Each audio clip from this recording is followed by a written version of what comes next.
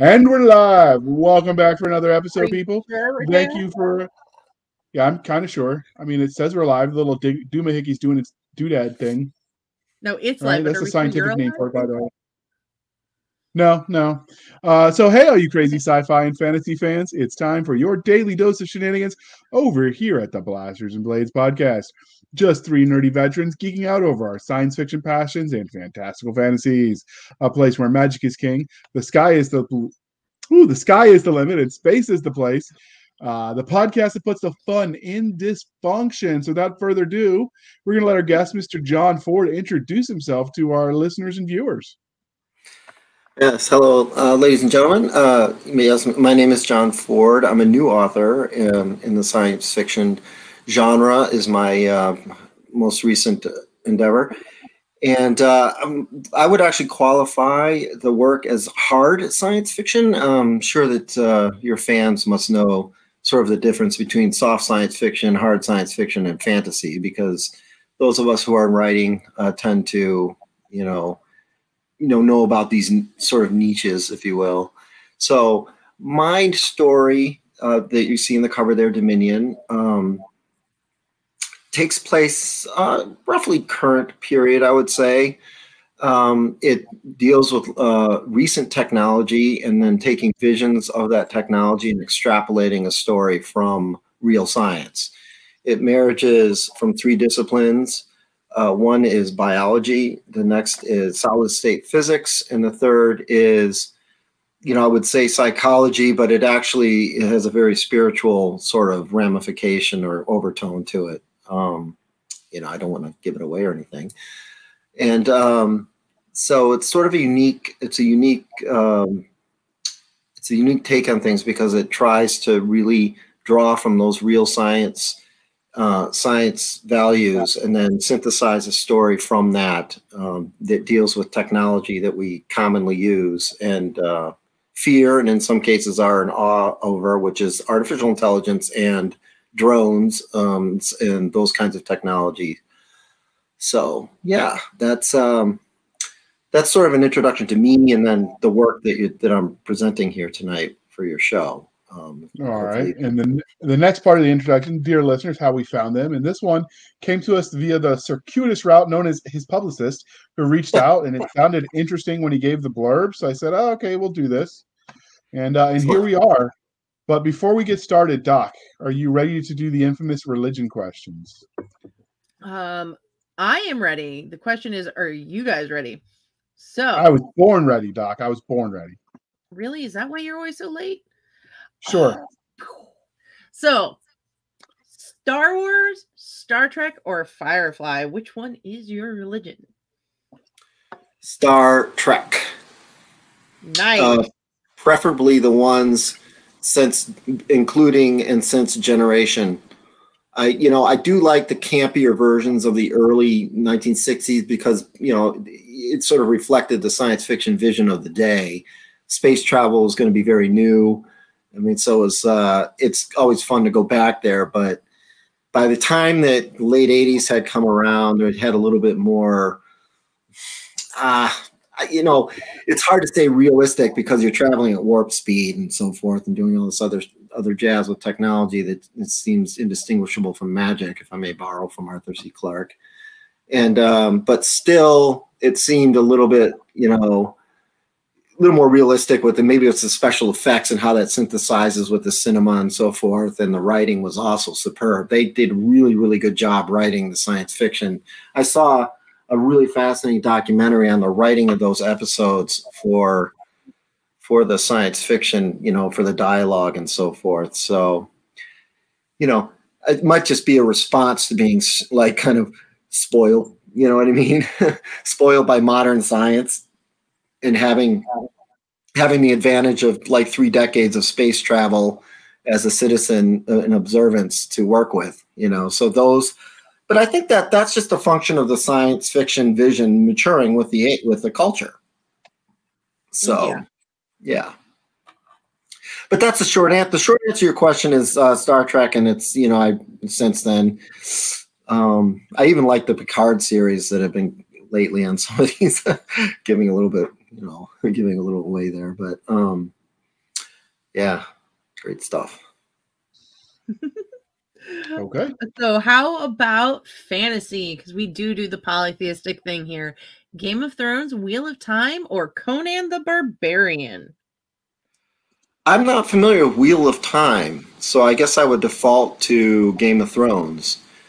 I do like the Lord of the Rings series, you know what I mean? And there's kind of like a Middle Earth quality to Game of Thrones there. So Well, you could always pick Lord of the Rings instead of Game of Thrones.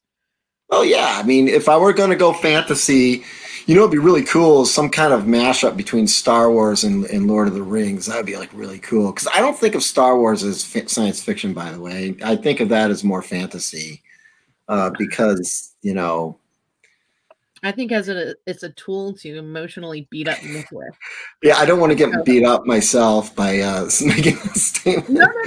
He just gets emotionally beat up. He gets so hopeful, and then, you know, his ego gets so crushed when he finally is done with the Star Wars movies. Well, that's the thing about Dominion, the story of Dominion, is that it has a little bit of that, you know, kind of use the Force thing with it. I mean, it touches on a psionic aspect, which is, as you know, communication through telepathy, and but it explains why that might happen in advanced AI in a really particular way, and how it manifests, and that's the kind of that angle of the story that gets more sort of into the transcendental, if you will. I love science fiction that has a hard canvas of science, but then has that sort of overarching vision floating over the top of it. You know, the juxtaposition between the discrete and concrete science and the, you know, the ramifications being out untowardly and so forth is like, that's like the good stuff, you know? But you see that, you'll get that in like Star Trek: The Next Generation, right? Because, you know, they're using all this science, which is pretty much impossible by current technology, to warping into some place where these beings have all these special powers, you know? So, yeah. Yeah. Okay. And all right. What was your first love, though? Science fiction or fantasy? Science fiction. Well, you know what? Let's come to an accord on this. My most favorite movie of all time came out when I was 7 years old, and it was called, I just dated myself viciously there, but it's called Close Encounters of the Third Kind. It was released in 1977, and I've seen that movie probably, 24 times in my life, and it's still like the best movie I've ever seen. I mean, it was really fantastically well done, and that's a perfect example of that, technology. And it had aliens and the technology that they came in and they communicated with people and sort of psychically, if you will, and drew them to the Devil's Tower monument out there in Wyoming, and where the rendezvous would happen towards the end of the movie and so forth. So that movie is science fiction, but it kind of has. Because of that psychic thing, it kind of has some of that fantasy stuff with it, So I don't know. I guess short answer to your question, just science fiction would be my first love. Which is what you're writing, so that's very awesome. Yeah. Well, it's funny. I was never a writer growing up. I read the science fiction classics like the Asimov series, the Foundation series. I read the mainstream guys like Arthur C. Clarke and Pornell and Niven, and some of their works like Lucifer's Hammer and Footfall, I never really got into writing until I was more of an adult. And this is going to sound really crazy, but it was the email era. The age of the email came around in the late 90s, right? And I started communicating through email, and I was talking. And as I just was writing and writing and writing, people started telling me, John, you should try writing a book or a story or something. You just have a way with words and your vocabulary and, throwing accolades at me that I never expected. I never really thought much of it. And then, I don't know, it just hit me one day when I was listening to NPR when I heard them talking about these microtubules, which are real in biology, by the way, in the human, in the neurotapestry of the human mind. And it just hit me that I can write a story about this. I know what those are. And like, what's really interesting is that, so I started putting that into words and I wrote this story about it. And this was my first attempt at actually being published, was this book. I don't, you know, so I wrote this novel and they liked it right away. Maybe, you know, I credit a lot of that just because of its relevancy right now, that it has to do with AI, it has drones in it. You know, there's a lot of vehicles in the plot that are really common right now with what's going on in the world. So, you know, I can't take total credit for that vision, but, you know, art reflects life, as they say, right? It does. Yeah. So that's really awesome. But what is it that you love about speculative fiction? I like the speculation process. Could this really happen? I love the wonder if it's done right and it's done well, which I'm not claiming that that's what I did in the story, but it's hoped that I achieve that. Then you should leave the scene wondering, God, can that really happen? And it gives you that sense of awe. You know, that's my draw to it, is that process. That's why when I watch a good science fiction movie or read a good science fiction book, it's usually the first 10 chapters of the story that I really am into, because that's the development of it. Like what's, you know, that's the page turner stuff right there, you know? But it's the whole, it's really the ability to leave the reader or myself when I'm gathering in somebody else's art. If I'm actually left with that feeling of speculation, that vision of what could actually happen, you know, that's why I wrote probably in the hard science fiction more so in the soft science fiction. And actually, you know, there's this sci-fi punk kind of subgenre as well. And that's a really good one too, because that's also very speculative, and it has to do with how technology kind of feeds back on sociology. And you can create these wonderful dystopian sort of landscapes that way, based on, I mean, it's pretty easy to see how like human darkness gets in concert with technology, and like it may not end well. So it's called cyberpunk, actually, is that genre. So we've had some cyberpunk authors on here. They have a fun time. They have some very crazy book covers in some cases. Yeah, well, you know, if you want me to just describe, that's an apparition. That's supposed to be an apparition. It was my idea to do this, and you can see the apparition is kind of coming out of the math equations that are sort of there, and those are real math equations, by the way. There's JR would never be able to solve them. I'm not even sure he knows what math is, really. Well, you know, as long as you recognize it, that it's something techie, you know, that's probably. See, I know I can recognize some of these. Did you pick specific equations that you wanted to represent?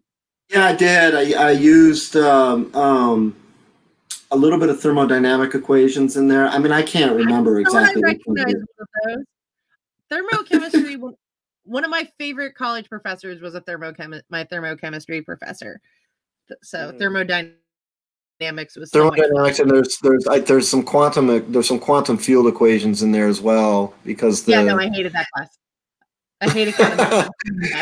I never got to take it. I did, like, you know, many levels of mathematics because I was a meteorologist, actually. That's my native education. So meteorology is all fluid flow dynamics equations like Navier-Stokes and so forth. And, you know, learning PV equals nRT and then integrating that across, you know, fluid mechanics and, you know, oh man. PV equals nRT. PV, the basics of what you so need to know. It's like one of the master equations in chemistry. PV equals nRT, and there's variations on like PV equals, and you can also just break that down to pressure, volume, and temperature too, depending on what kind of. Yeah, but the ends is the number of moles. Yeah, well, yeah, that's why you want that in meteorology, particularly because you're talking about atmospheric, you know, gas gas constants and stuff with R as well. So get, oh, yeah. We're totally losing JR. He's completely lost. JR, are you still alive over there? Now that I am, but is this how you feel when I talk about history? I don't know. Do you feel out of your depth? Because I don't feel out of my depth. I just feel bored. I don't. Well, I just like I hear numbers and I just go to La La Land and like, oh look, shiny guns. So getting us back on track. Okay, go ahead. Well, I was going to say, you know, my story tries to marry what she and I, the kind of stuff that she and I are talking about, with a common dialogue, which is difficult to do. I admit. I'm not sure. I'm hoping that translates well in the book. There are scenes that are very technically written, and then it's couched in there. Inside there will be dialogue between the characters that's very more like you and I, how we're speaking now, you know. So to try and, yeah, well, you know, you can't keep it all. So it's supposed to be hard science fiction. It's supposed to be story driven, not here, let me give you a textbook with some characters in it. Right. Well, I wouldn't want to, that's not a novel then. You're writing some kind of like recipe, right? I mean, hey, I love my lab procedures. Is that what you, don't mind me asking, are you guys, are you folks, I think I read your bio, you're from a military, well, I'll let JR you ask. and I both served in the military, but JR is broken, so he just does crazy stories and sells them to people as fiction. Okay. So JR is an author, but I do chemistry for fun and pay. So your day job, yeah. Mm-hmm. Well, I feel bad. I'm actually, my day job is when I'm not writing. I'm a software engineer, so more or less math than meteorology. Yeah, there's sort of a mathematical process to it, no question. But you know, software guys don't really like to solve equations. They usually just they go to meetings and like take requests to draw orange houses with green pens. That's usually okay. You know. So how did you've talked about it a little bit, but when you got, okay, so you got the letters, the emails that say, hey, you really should try writing, but that's, you know, someone telling you that's like your English teacher saying this is good, you should write. What made you decide to take that sort of nudge that the people you were emailing gave you and say, you know what, I'm actually going to sit down and write a novel? Well, I started to kind of maybe believe it a little bit because it just was inundating. I couldn't go out to a pub. I'd be sitting there at the bar and I would have a cigar and I'd be back when that was legal and a beer and whatever. And I'd be candid and like, I'd just be having a conversation about how, you know, I was talking about how 9/11 reminded me of the Towers of Babylon, the fall of the Towers of Babylon. I was making this kind of like, you know, whimsical sort of, back when it was okay to talk like that without insulting somebody, you know? And the guy was like, God, you should write that down, dude. That's really cool and deep. And I never really, and that just kind of stuff started happening to me all the time. I mean, it just was in like, I got into, I interned with a local meteorologist, an on-camera guy who's like a fan favorite in this part of the country up here in New England. And after I interned with him, I would write emails back and forth with him for the next several years about dramatic atmospheric events.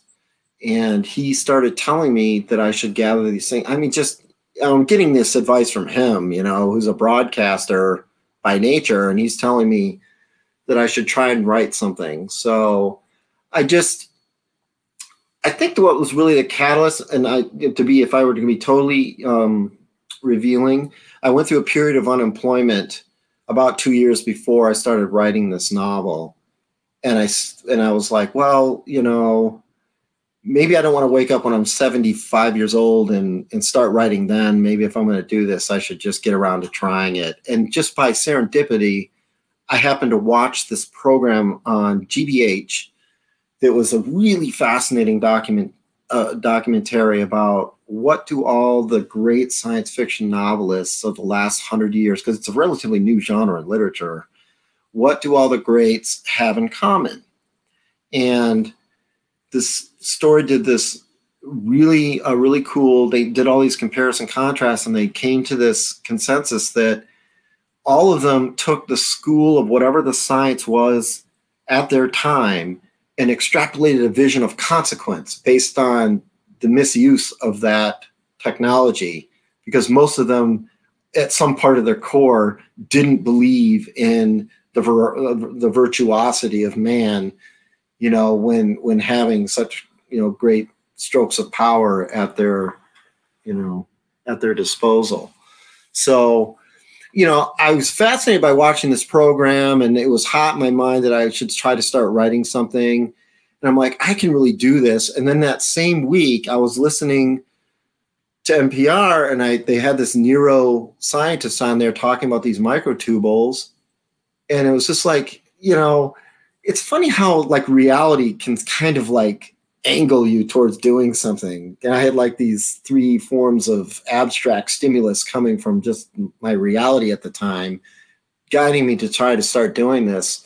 And really, when I started writing it, the story just came out like really pretty quickly. Within the first, I don't know, 3 months, I had most of it down, but I put it down and I didn't come back to it for like 5 years, and then I finished it.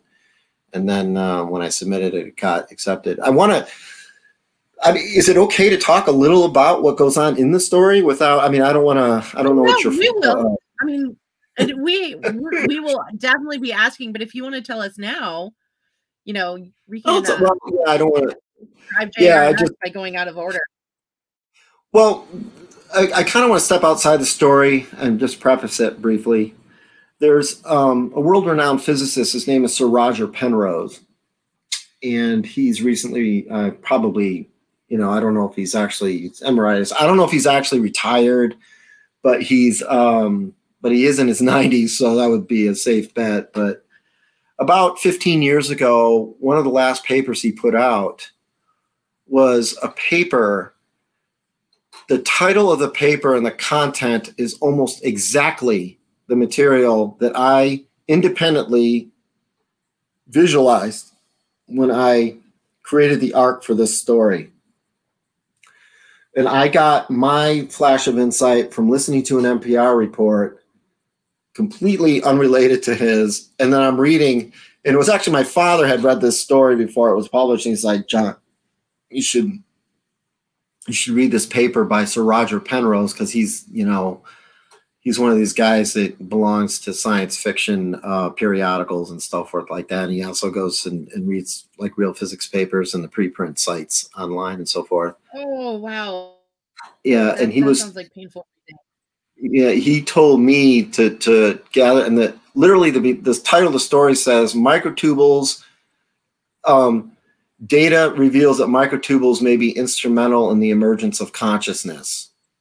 And that's exactly what my story is, centers around a guy that wants to use carbon nanotubes and ultra fine microfibers to basically convey information along an apparatus, and so that he thinks he can get these microtubules to vibrate in real time and space and create artificially the delta waves and the alpha waves and the gamma waves that you see on those tests, right? And I guess EEG, right? And cephalograph. So he does, but he succeeds in doing that. But upon doing that, you know, he ends up with the unintended consequences. Like all very complex systems in nature seem to have emergent properties that were non-intended.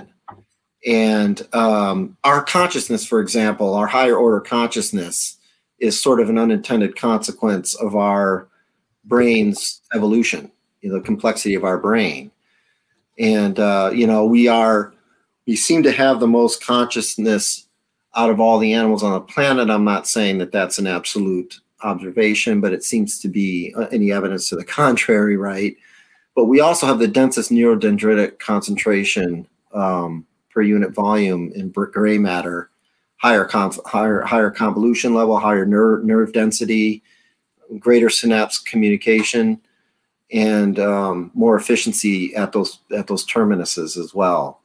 So the microtubules gather with particular density along those synapses. And as you know, the brain is an electrochemical device, and any kind of a flow of electricity has a corresponding magnetic field.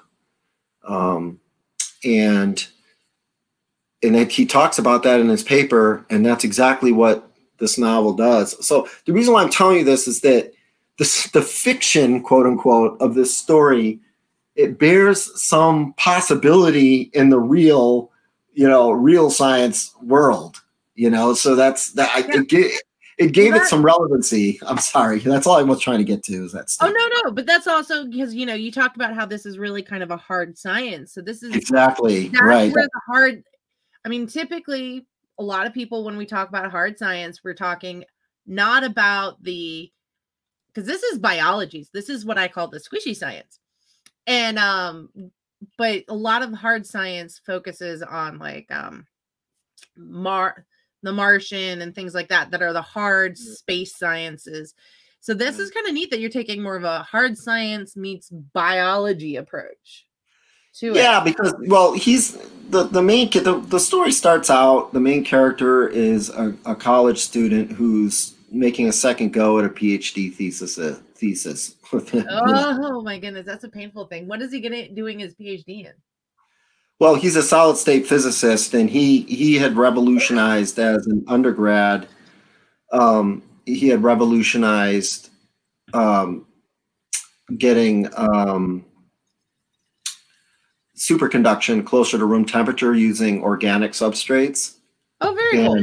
Yeah, so there's some chemistry there for you. Oh yeah, no, JR is so silent right now because he is completely lost. He's like, wait, that was biology.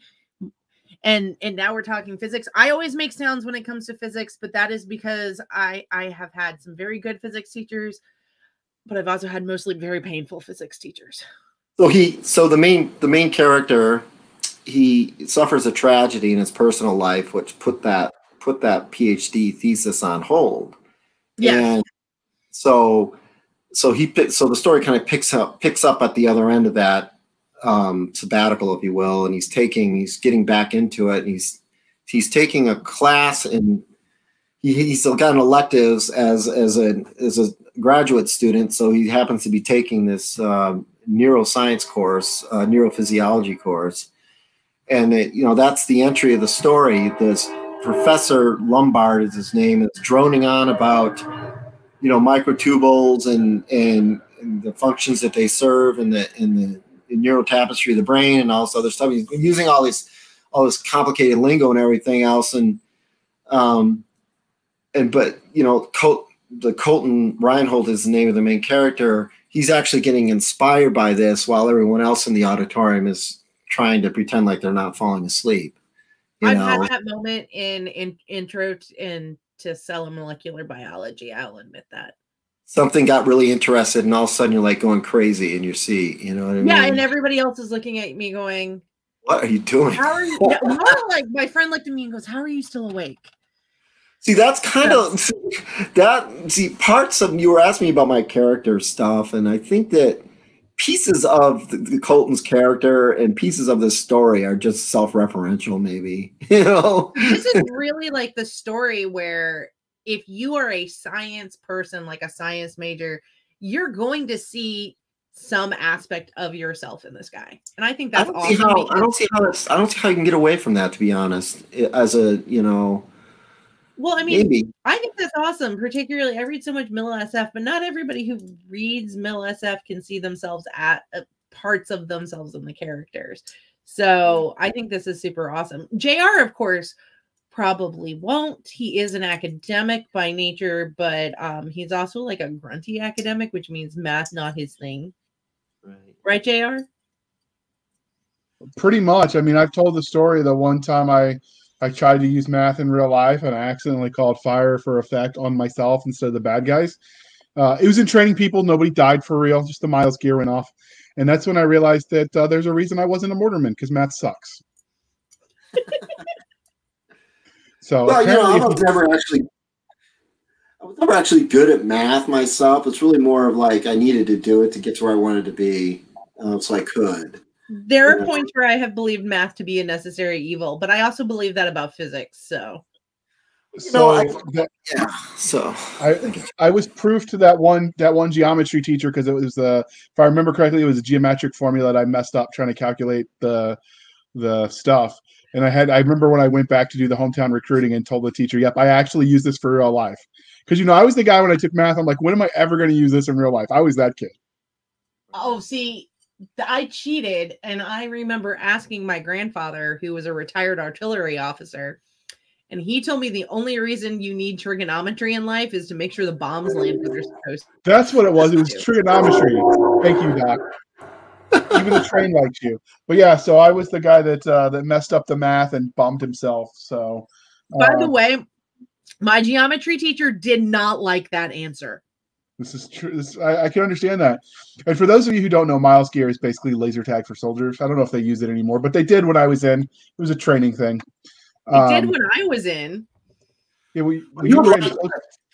you would like this story towards the end, JR, because what this does is that so the main protagonist gets this idea that he can weave fiber optics, extra small fiber optics with carbon nanotubes to mimic the neurotapestry that Lombard is lecturing about, and he gets into it, and so the technology evolves over the next several chapters, and they create this device, and it gets into drawing towers and how to create that gets into the lab description and everything else, and what it's like to go out to the lab and go in there and go through the clean room and get into the suits that they have to be in there for everything. And what happens is the whole time this is happening is the professor Mendel, who is the academic advisor of the brainchild of the story, is kind of a douche, and he is actually siphoning the intellectual property off this idea because he's got a separate contract with the military to come up with AI technology that's capable of distinguishing Taliban goat herders from Taliban operatives. You know what I mean? Which is not something that. So he's failing to do that because it doesn't have the human touch, if you will. But he recognizes before Colton does the significance of what Colton's breakthrough is. And he starts saying, well, I can use this technology to create the AI for these nuclear-powered drones. And that's when the story shit hits the fan, so to speak. So, well,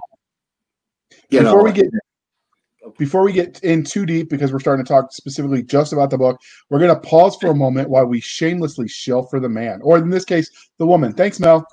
In a world where magic is controlled by law and government, mages are both coddled and persecuted. Corey Monroe knows she isn't a mage, and her best friend is. Reality isn't always what you know. If you are looking for an urban fantasy with found family, an education-based magic system, and evolving storylines, try My Luck by Mel Todd, book 1 in the Twisted Luck series, available exclusively on Amazon. So real quick, because you talked about this story a little bit. What would the age range that you would say the story is suited for? Like, because we've got families that listen. So not all stories are created for kids, right? So what would you say the age range this story is appropriate for? It sounds more like this one might be just able to understand the concepts is the problem rather than just language or violence. Well, that's the thing is I spent the first, that's a great point you brought that up there. I spent the first 4 or so chapters trying to create a story that simultaneously explains the basis for the technology while it conveys the story. So that good takes luck, some right? That takes some serious skills. Yeah, exactly. So that's why I was saying good luck. But it impressed my publisher said it succeeded. It is a tougher read in the first half of the book because of that expose, but then the second half of the book is more fun resolution and dystopian kind of stuff going on, which is much more character interactive and like look out, here they come kind of stuff, and it has some kind of haunting sort of refrains to it in there too towards the end because of that. Yeah, but a lot of books that have a lot of world building, which in this case, you're not doing world building and describing a foreign planet. You're doing world building and describing tech. A lot of books, when you start a series, have a lot of front end load on the world building. So I think for readers, that's going to be pretty common to understand. It's just, it's going to look a little different than it does for most books because you're doing biology. No, I agree. And the preface in this story does talk about Sir Roger Penrose's science. And so if they read that preface, it might help also facilitate some of why the story has relevancy going forward from page 1. You know? I definitely feel like one of my very good friends who's an Army vet would love this because he went on to med school and he was a huge science fiction nerd when we knew each other. So I'm definitely going to have to call him and be like, I'm sending you a book. You're going to read it. I hope he does. And I would love to get his feedback. As an artist, I'm a rare breed of also effacing with no ego. So I actually welcome. I mean, I'm not masochistic. I don't like it to be mean. No, constructive. Like there's a difference. There's constructive. Yeah. So you're not going to be the person who kills his editor in every story as like a minor character. I would consider this story kind of like you're not going out and doing 2 shots of Jameson's and pacing it with a Guinness. You're sipping a wine slowly, It's kind of it's that kind of a story. There's actually some pretty weighty stuff in there, so especially in the beginning part of the book. So yeah, and that's kind of what the reviews I've been getting have been pretty good in general. Now, as a new author, I wish I had. I don't know what to tell you. I don't know how you get your first work to be really popular in that sense. So I have no idea. I wish I did. I could patent it and sell it. So, but I think you just kind of got to let it. You know what? Most of the authors I know who really did well and had that book 1 that just took off, it wasn't really their book 1. It was just their book 1 for whatever new series that they'd done. And they finally managed to find the right readers. So, but it takes time to find the right readers. And hopefully our audience has some of those right readers in there and somebody will pick it up and go, oh my God, I love this, and never put it down again. So speaking of loving this and getting someone to not put it down, what would your 30-second elevator pitch for Dominion be? My 30-second elevator pitch would be, picture a story where AI. Did anybody ever ask the question of whether you're turning on a soul if you're making something self-aware? And if you're turning on a soul, who takes ownership of that spirit? Okay. Because maybe that device doesn't want the lights turned off at the end of the night. Something like that. That might be 10 seconds. I don't know, but I will take it. It works. It's deep. So all right, that's a good one. So what do you think makes Dominion special in all of the world's books of hard sci-fi? What do you think makes yours stand out? Well, I think 2 things. That it sort of independently converged on the same science that Sir Roger Penrose and et al. are sciencing right now, that microtubules seem to be responsive to magnetic field oscillations, and the vibrations of those oscillations seem to be instrumental in the emergence of consciousness.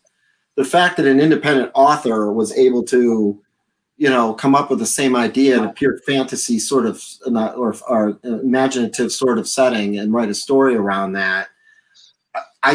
For some reason, that seems like maybe has more relevancy to me than it does to anybody else. I don't know, but I think that's significant. But the other thing is that what stands out about it is that it's really kind of a return back to like that GBH program of taking the science of today and extrapolating a vision. It's kind of getting back to that, because my publisher will tell you this too, that he constantly gets these manuscripts of science fiction. He's reading it, and it just sounds like corny fantasy. It doesn't sound like science fiction. And he's like, where is all the science fiction?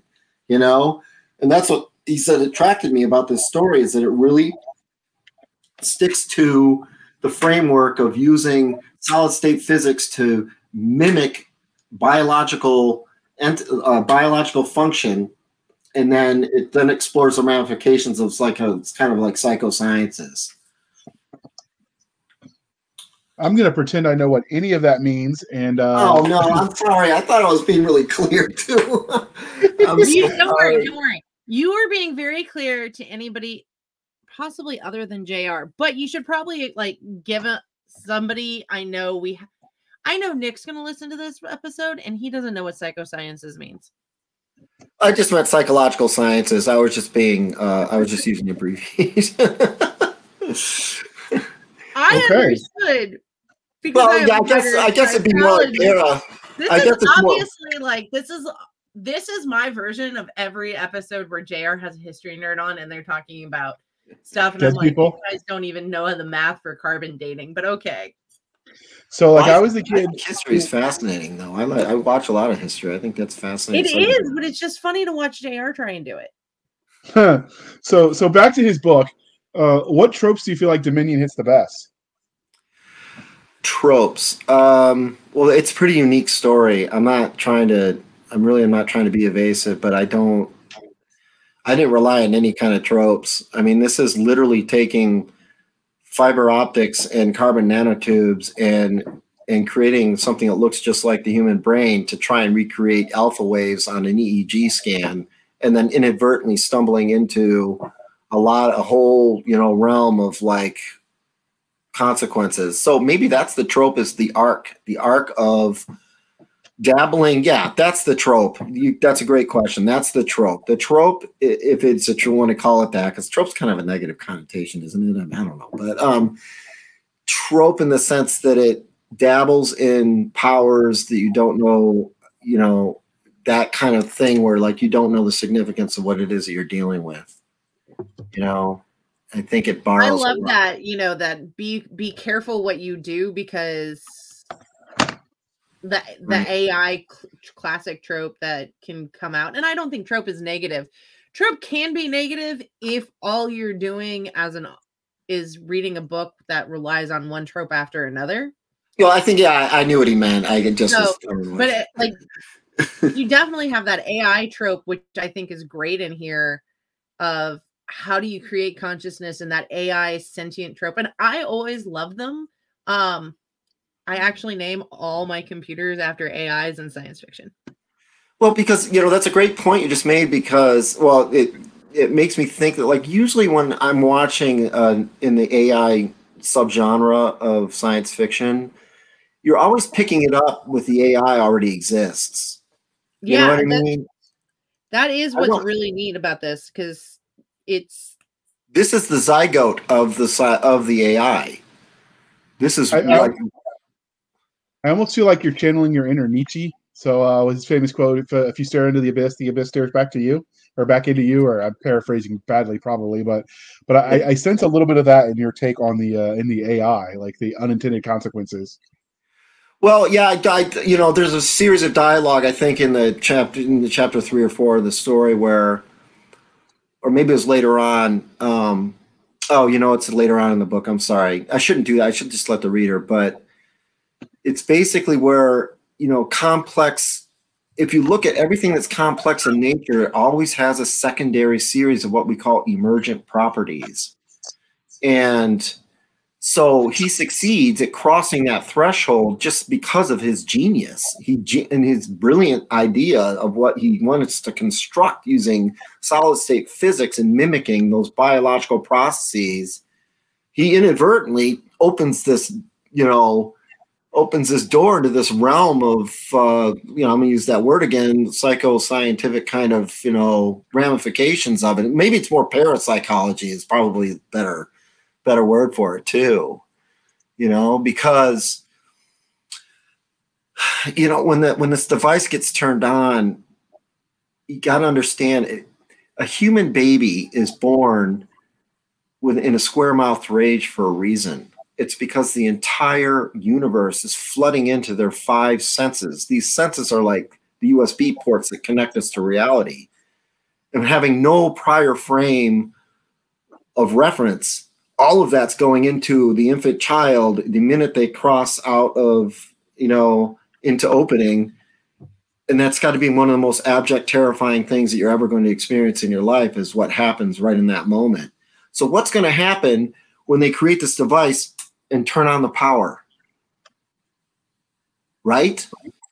Yeah. When sentience finally emerges in AI, are we even going to know that we've done it?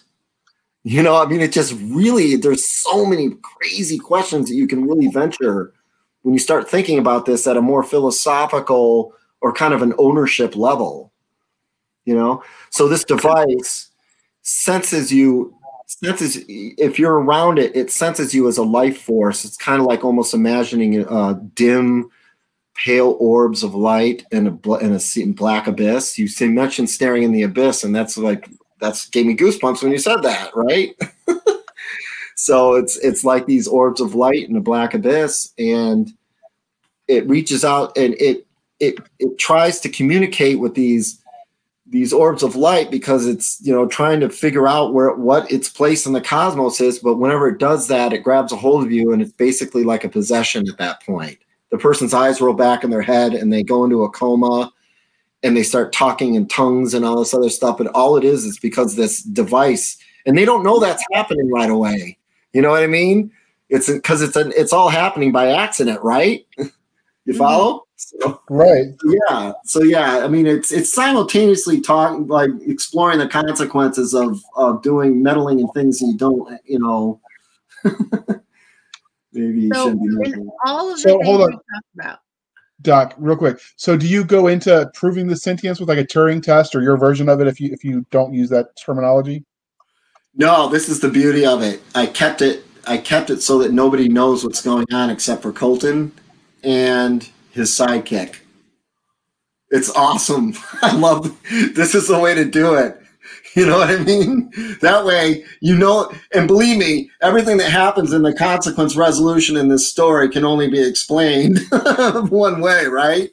But the story, I think, reason I've tried to be clever about how I got away from having to get into that kind of, there's no like one-on-one with the device or anything like that.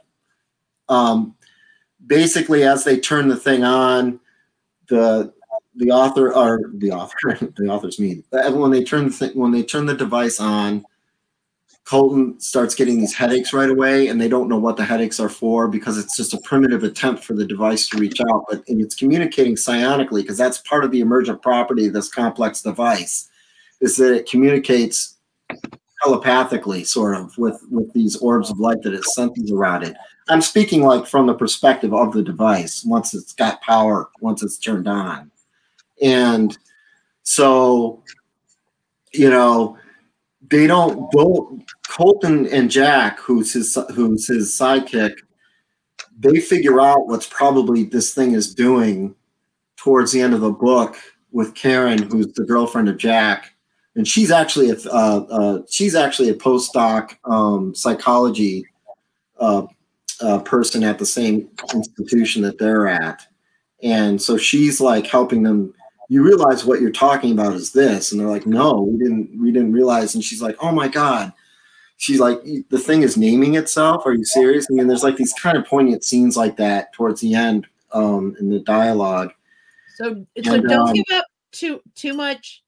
Don't give away the milk for free entirely. Yeah. I'm sorry. I know. Oh no.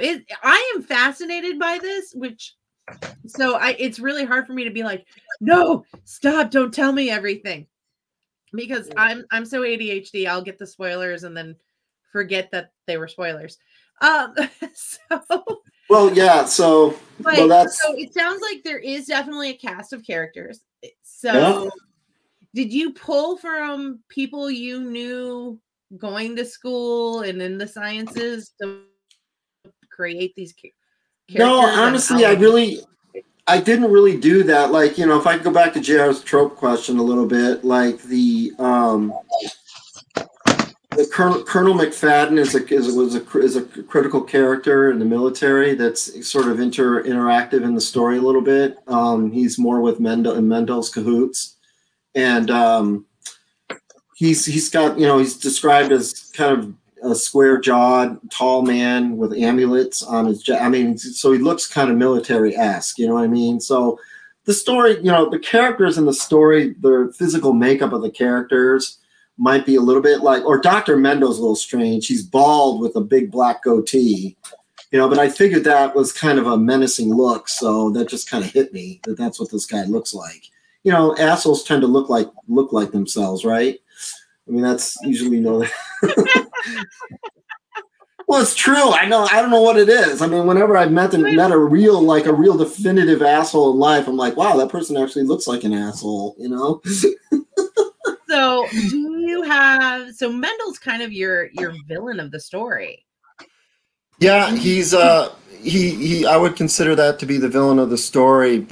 He's like I said, he was failing with the military, and then he's like reading Colton's prospectus over a cognac up in his private lodge, and he's like, man, and you know, it's like he's like, wow, that son of a bitch actually figured out how to, you know, he's like, without giving it away, you know, you can tell that his processing is that, like, you know, he needs this thing, you know, and then he goes to the. Go ahead. Okay. He goes. What is it sounds like this has a very open end, but is it an open end because you plan on continuing it, or is it an open end because you just want the readers to stay up at night trying to predict their own ending? Well, I did leave a couple of, I wouldn't call them cliffhangers, but maybe hooks in the end there. Like there's a scene where Jack and see, I can't tell you. I have to start describing some of that. But you can just tell us: are you wanting to write book 2 of the same universe? I do, but I don't. I do, but I just don't know where it would go from the way this thing ended. Honestly, it's. I think it's going to have something to do with Colton, because Colton meets this woman over the course of the story. Her name is Monica, and she's, you know, they end up at the very, very end, one of the last scenes. I mean, it's like it's sort of implied that she might be pregnant with his child, and I'm wondering if that child somehow inherits the wind, if you will, and I mean that in a spiritual sense. That would be kind of cool. I'm going to tell people on behalf of you, because you are new to telling people this. If you want him to write book 2, which I already want him to write book 2, and I haven't even bought the book yet, then you need to go review it, buy it, give a copy of it to a friend, and make sure that he knows that you want this, because he definitely needs to finish it, if only just so that I'm happy. So basically Doc is saying she's special, she's all that matters, help her out, people, and leave a review. You know, if it works, man. I feel you. So wow, we went way afield and out of order with all the questions. You were all over the place and I was totally digging it. I'm sorry. That's my fault. No. That is not a bad thing. It is always good when somebody can keep JR on his toes, because Lord knows the calorie burn's good for him. So you did make your characters have unique experiences, but you know he's also an academic. So if your characters met you in a dark alley and they knew that you were the John L. Ford who created their torment, how do you see that playing out? Do they just buy you a beer and wax philosophical, or do they punch you in the face? I think Jack would have some. Jack might have some tough words for me. I don't think he'd be violent, but since just knowing who Mendel's character is, he probably wouldn't be in the dark alley in the first place. That's a good answer. No one's ever said that one before. But Colonel McFadden wouldn't be there, but he The Monica character would be trying to probably, yeah, that's a good question. I think, you know, Jack would, but Colton would probably just be standing there, and then as soon as Jack got done with his diatribe, his little rant, you know, this, and the other thing, Colton would start asking me questions that I wanted to explore in the story further, but I, you know, for the sake of continue getting the story to move along and brevity and that thing, you got to be concise too. I had to, you know, I couldn't go any further. Like, he would start to ask questions about the ethereal plane, if you will, and is the spirit or the soul actually just a construct of the, you know, of the happenstance of higher intelligence, or is it somehow higher intelligence is channeling something about energy from that psionic energy, if you will, from that ethereal plane, and what we personify as our spirit in real life is basically a projection of that. You know, we're just movie projectors, and we're actually projecting that from a different ethereal plane. I think Colton would want to get into that kind of philosophy a little bit, but he's also a genius physicist. He's very mathematical. So I'm not sure. I'd actually have to think about how he would engineer his questions, because it would be an engineering process with him. You know? Yeah. I don't know. Is that a good answer? Works for me. It's a great answer. So you mentioned, you know, some of the downfalls of potentially turning an AI on that's sentient. So in the real world, if that technology became available tomorrow, do you tell them to flip the switch or leave it off? Leave it off. Okay, absolutely. You and Elon Musk. Absolutely leave it off. Leave it off until, you know, you can get some kind of 3 laws of robotics in there? Well, you know, that's actually a good question, that whole thing with the 3 laws in Asimov. But see, that again picks up AI once it already exists. You know, this story talks about the ramifications of turning it on and not knowing that you've turned it on. And once it's turned on, you don't know what the nature of that sentience really is. And is it going to be self-preserving? Ooh, there's a good question. What if the first thing it senses is its own vulnerability and it's got psionic power? You don't know. What's it going to do? Is it going to be like Scanners? Remember that sci-fi movie from the 70s where, you know, somebody get pissed off at you and they can make your head explode? I haven't thought of that movie in a long time. Oh, that's a great, one of Michael Ironhide's first movies. That was a really good one. I don't think I've ever seen it. You've never seen Scanners? Oh, yeah, come on. It's like so Doc, we're gonna have to make a list for movie reviews, also potentially doing some of the classic movies of sci-fi. Yeah. That could be interesting. Well, a lot of those movies were books first. I mean, why not? You know, I mean, you probably wouldn't take a lot of research to connect the dots there too. Probably, yeah, but not the research that's fun for me. So you don't have aliens in this story, but as a writer, if you were creating aliens or fantastical creatures, how do you think you'd go about doing that? Would you use Mother Nature as an inspiration? Would you use folklore, your nightmares, or would you make something up completely out of, you know, whole cloth? It would probably be nature, Mother Nature, because that's sort of just native to my being. Is that this is gonna sound really strange, but I'm a realist. I mean, I don't stray too far into the fantasy, because I think it drops off of what could actually happen. I like to have an element of possibility or plausibility in what it is that my imagination, you know, such that if I'm creating like a storyline, the reader could like here's an example, the movie Jaws, right? The first one, not all those second and third and fourth idiotic ones, but the first Jaws movie was an excellent film, wonderfully done. And it wasn't a horror story, which is what it was labeled for. It was a science fiction story. You know, you've got this anomalously large shark that's developed a taste for human flesh, and it's staked a claim off of, you know, Martha's Vineyard. That's not, there are great white sharks around the waters of New England now because of, you know, climate change and so forth. And other reasons. Also, they saved the seal population and that helped draw them up too, but that's another story. But my point is that, I mean, there's a feasibility or plausibility to that story that makes it not impossible. So there might be a little personal bias when I say it's a great movie. I'm just saying that, like, for me it is, because it has that overarching sense of, you know, this could actually happen.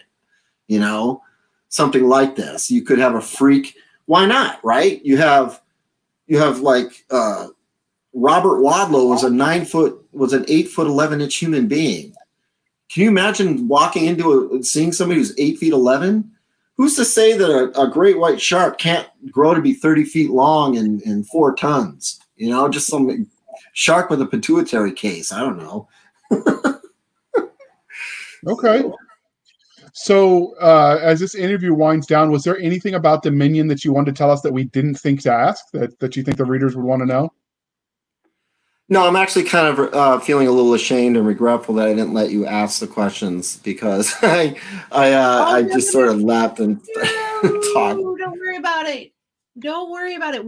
I think it's more fun when we have an entire discussion where you are excited, and we have the questions outlined so that we hit everything that we know our listeners like to hear, and that we know we want to hear from you as readers as well. So as long as we get answers to them, we don't care what order. Okay, maybe JR cares, but that's just the head drama speaking. The only thing I will add to that in direct response to JR is I really want, if people are interested in reading this story, it's only 300 pages. It's not going to hurt you, you know, just do it, right? I mean, if it's 300 pages, but please read the preface and try to understand that there's actual real science in the real world that sort of corroborates the fiction of this novel. So it's not so fictional anymore. So that's it. It succeeds in the Jaws framework of creating something that's feasible or plots that maybe something like this could happen, you know, and this explores how accidentally creating those vibrations of carbon nanotubes in the right frequencies using magnetic fields, you know, oops, right? So if they understood the research of Roger Penrose and so forth, that it might give the story some gravitas, if you will, a little bit. Okay. Plus it's cool, you know. I mean, it takes place in the Arizona desert, and it's like really cool. Like, it talks about the scenery really nicely. I think it's descriptive. You know, it talks about lightning dancing along the cumulonimbus. Lightning in the Arizona desert is a one-of-a-kind experience. Speaking of one-of-a-kind experience, dear listener, please remember that you have a vital part to play in the book process. So please be kind and speak your mind on the reviewing platforms. Your reviews help the right books find the right readers. And rumor has it, if an author gets his 100th review, his 100th star on Amazon, that he gets a unicorn. And I, for one, would like to know what a unicorn steak tastes like. So let's do our part, people, so we can do this for science. Bravo. So, all right, John, can you tell listeners and viewers how they can find you? Go ahead. I heard an No, you meant you. How can they find you, John? What do you mean by find me? I'm like online. Online. How do we find you? I'm only listed through on Facebook. I have what is that? Oh boy, I can't remember off the top of my head. I had it and I just lost it. I do have a Facebook page there, but also you can find me. Go to rockhillpublishing.com and you can get my bio there. Okay. We have definitely stumped this guy. It is late in the day, and so when we're recording this, audience, and so we have definitely stumped him, but we will put all the appropriate links in the show notes so that you can find it and go get this book. Absolutely. And you can find us, speaking of stumping people, Doc got a little confused by this one, but you can find us on Twitter at twitter.com/SF_fantasy_show. Hey, Sierra JR, Fox. What's that? What is 1/3 squared? 1/3 squared is now you can shush and go back to doing your thing. It's 42. So twitter.com/SF_fantasy_show. Sierra Fox. That's a great answer from the galaxy. Thank you. I have my moments. Sierra Fox. So there is a thing here on me and my at rockhillpublishing.com. If you want, the website is rockhillpublishing.com/John-L-Ford.html. If you just enter that, or if you just go to Rockhill Publishing and then select the authors, you can there's a bio in there on me if they want. Okay. And you can get us on Twitter at SF_fantasy_show. You can email us at blastersandbladespodcast@gmail.com. Again, blastersandbladespodcast@gmail.com. We promise we answer. We have a Facebook group where all the shenanigans happen at facebook.com/groups/blastersandbladespodcast. Again, /groups/blastersandbladespodcast. We do have that Facebook page. Go follow it so it can get its own dedicated URL, but it is there as Blasters and Blades Podcast. Finally, we do have a website at anchor.fm/blasters and blades. Again, anchor.fm/blasters-and-blades, where for as little as 99 cents a month, you can help keep the lights on. You can also support the show more directly at buymeacoffee.com/author J.R. Handley. Again, buymeacoffee.com/author J.R. Handley. Be sure to put in the comment section that's for the podcast, and I promise I will keep my co-hosts, Doc Cisca and Nick Garber, duly caffeinated. They will drink until their liver surrenders. Hey, you know what, guys? Definitely keep in touch. Email or whatever. It was great meeting you, and it's a wonderful discussion. So I thank you for this opportunity. All right, and with that note, Doc, bring us home. Thank you for spending some of your precious time with us, John, and our audience. For the absentee Nick Garber, for the addlebrain J.R. Handley, who had to deal with way more math tonight than he is used to in a probably week-long period, not even 48 hours. I'm Cisca. This was the Blasters and Blades podcast. We'll be back next week, same time, same place, enjoying our love of cheesy jokes, nerd culture, books, sci-fi, fantasy, and of course, making JR remember that math is a thing. One day he will learn how to do formulas. Never.